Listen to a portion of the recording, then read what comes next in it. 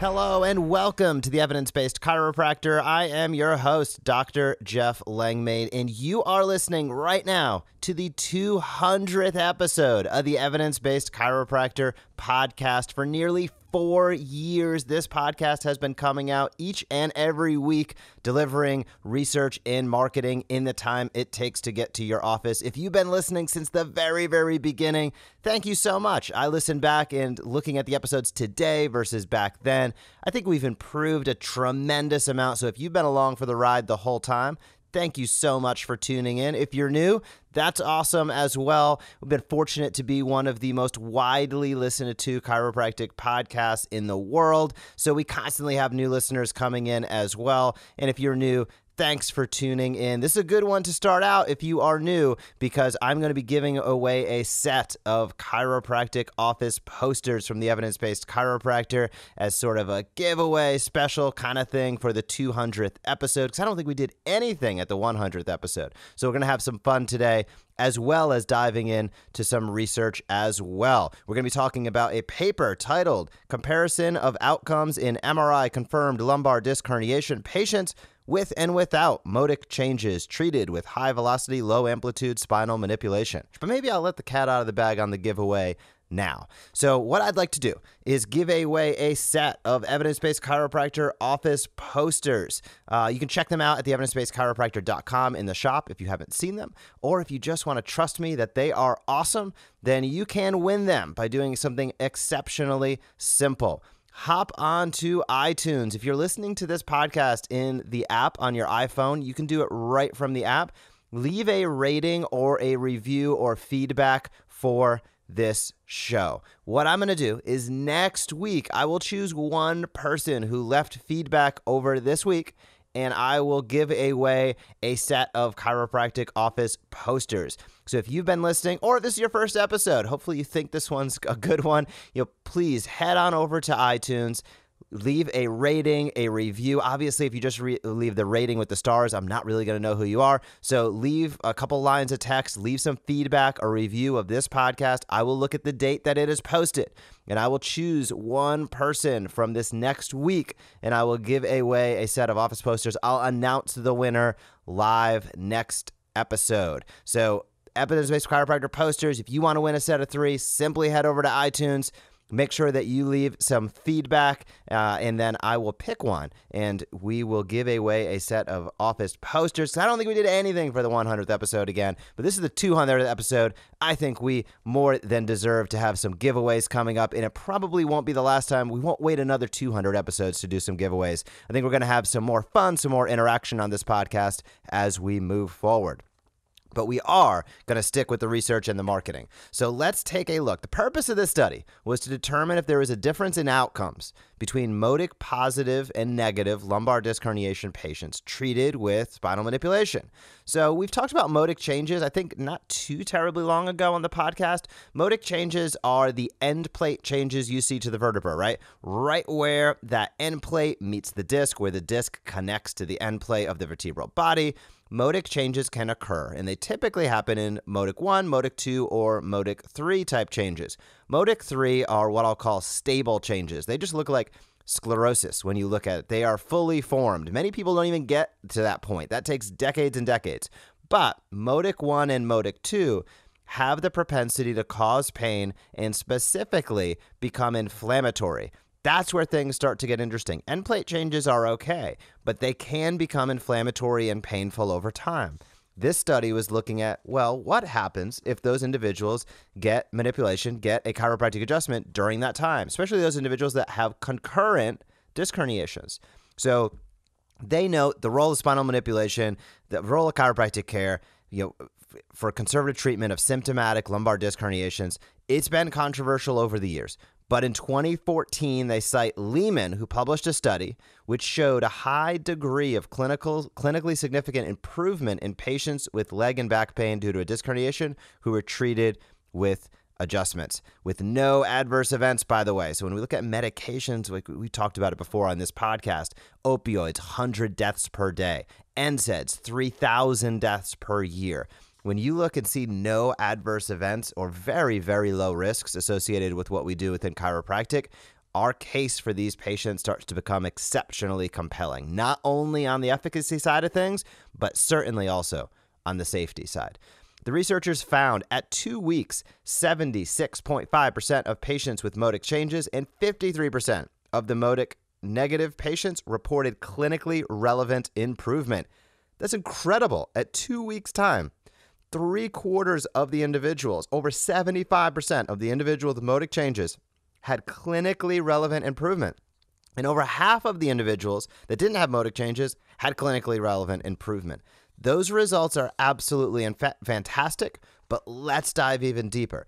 These researchers found, quote, "This is the first study to investigate the role that Modic changes may have in relationship to the outcomes from the specific treatment of high-velocity, low-amplitude spinal manipulation in a group of low back pain patients with a very specific diagnosis. Both the disc herniation and Modic changes are known to act as pain generators in the lumbar spine." So this is the first time that anybody's evaluated this. That's exciting, right? This came out in JMPT just, I believe, last year, or just in 2016, rather. So this is a relatively fresh paper. First time anybody's looking at it. And also, again, we know there are multiple sources of pain. If somebody has disc herniation and Modic changes, it's very likely that they have more than one pain generator. Researchers also found, quote, "The percentage of patients reporting clinically relevant improvement in this study increased over time in both categories of patients. But surprisingly, at 2 weeks after treatment, the percentage of Modic change positive patients reported clinically relevant improvement was over 23% higher than the ones without." So this is where it starts to get interesting, right? And they start to ask some questions. A great paper doesn't necessarily give an answer to everything, but it stimulates new questions. This paper does exactly that because they, quite frankly, weren't expecting to see the people with Modic changes have the results. It was kind of, the thought process was, well, if there's a disc herniation that's kind of mechanical, you get in there with an adjustment, you might be able to open up the IVF, decompress the disc a little bit, and we'd expect to see some relief there. But when there's end plate changes that are active and inflammatory, how does an adjustment work to take care of that? Now, this paper doesn't exactly find the answer, but it certainly asks the questions to say, maybe there's a central component, maybe there's a nervous system component, maybe there is a pain, how we feel pain component, within the central spinal cord. All of these things are true, obviously, as we've seen in other studies. However, this is the first to categorize it in terms of Modic changes. Researchers also found, quote, "It does appear that Modic 1 patients are prone to relapses or recurrences of pain, and this may be due to the influence of the inflammatory component. It would be interesting to follow the Modic 1 patients over a longer period of time than just 1 year to identify these further relapses and determine if the condition stabilizes." So this is an important component, and I don't want this to be lost. I know there's a lot of chiropractors that listen to this, docs that listen to this podcast and associate within the evidence-informed, evidence-based community. I mean, the title of the podcast is The Evidence-Based Chiropractor. But I think, it's important to have levity with these situations. People are going to have relapses throughout time. They're going to have challenges. I know maintenance chiropractic care of 3 adjustments for the rest of your life probably isn't necessarily the best or most logical thing to recommend on the first visit somebody comes into your practice. You don't know how they're going to respond next week, never mind next year or next decade. However, when we see things on film that are structural challenges, that are, in this case, Modic changes that are prone to relapse over time, the changing to the bone is not going to reverse course tomorrow. Person might feel better within a week or two, but what are you doing to keep them feeling well so they stay active? If they're prone to relapse consistently and they're not having any care, and that care can mean a variety of different things within a chiropractic clinic, right? It might be exercise and rehab. It might be nutrition. It might include adjustments. It could include massage. It might include, some passive modalities to get people through just mild increases in pain. There's a variety of different things that you can do in your practice besides 4 visits and get out, right? I mean, being a good provider, being a good practitioner, being a good chiropractor, to me, is about really understanding what's going on with that individual. If they have Modic changes and they are a geriatric patient, they're older, they have challenges getting around, they have a lot of structural challenges on the inside, well, you might be able to get them feeling better very, very quickly in your practice. However, they're probably going to need some ongoing care, at least some every now and again, PRN, as needed care to help them stay well and get well. And having that conversation is very, very important because that's what sets the expectations for what somebody expects literally in your practice as they move forward. And that can be the big difference between somebody saying it didn't work, aka they had 80% resolution of symptoms in 2 weeks, which is awesome, but something comes back 2 weeks later and they're saying, oh, that didn't work. And, oh, doc told me that I'm probably going to have a relapse, that it's very likely that something's going to kick back up over time. I got 80% improvement before. I'll just pop back over there and get back on track. That's a very, very different mentality. And us as chiropractors, I think some of us over time have maybe not done the best job preemptively getting into those conversations, because there are a lot of people out there, oh, it doesn't work. Well, it probably did work very well for you, but the expectation wasn't set long term. So it's a little bit tangential, but I think it's important when we talk about disc herniations, it's important when we talk about Modic changes, end plate changes. These things take a long time. And improvement, thankfully, improvement with what we can do as chiropractors can come very, very quick for a ton of different people. People improve very quickly with what we do. It's awesome. There's the physical nature of the adjustment, how it affects the disc, how it affects the facet. There's the impact it has on the peripheral and central nervous system. All of these things are huge, and they allow us to get unbelievably fantastic results. But the flip side of that is people are going to live their life under gravity. People are going to have injuries. People are going to continue to age. These are all things that add up over time. So having proactive conversations with your patients about what they might expect in the future, very, very, very important. So a couple takeaway messages here from this paper. Lumbar disc herniation patients with Modic changes report better outcomes after spinal manipulation treatment at 2 weeks, 3 weeks, and 6 months compared to patients without Modic changes. So if there's some inflammatory aspects going on, it looks like what we do as a chiropractor can help improve that. And Modic 1 patients appear to be more prone to reoccurrences compared to Modic 2 patients and those without Modic changes. So as Modic 1 changes become Modic 2, this is my take on it, we can see an increased opportunity for relapse. As those Modic changes, if the Modic changes don't exist, well, that's easy.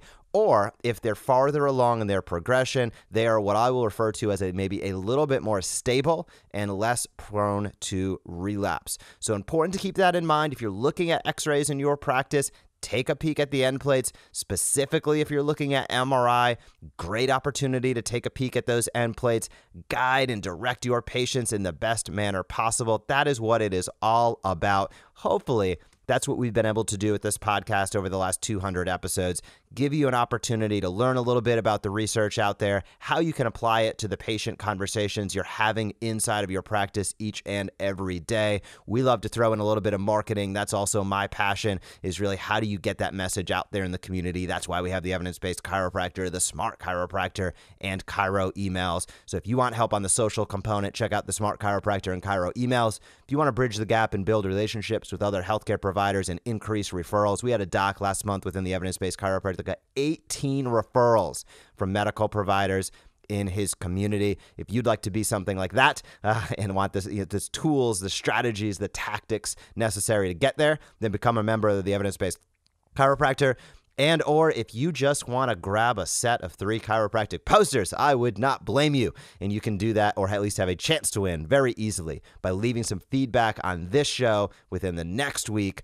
And I'm going to look forward to the next 100, 200, and maybe 300 more episodes. We hit 200. That is awesome. I appreciate you for being a chiropractor. I definitely appreciate you for listening to this podcast. And I hope that you win that set of Chiropractic Office posters. Have a great week in practice, and I will talk to you soon.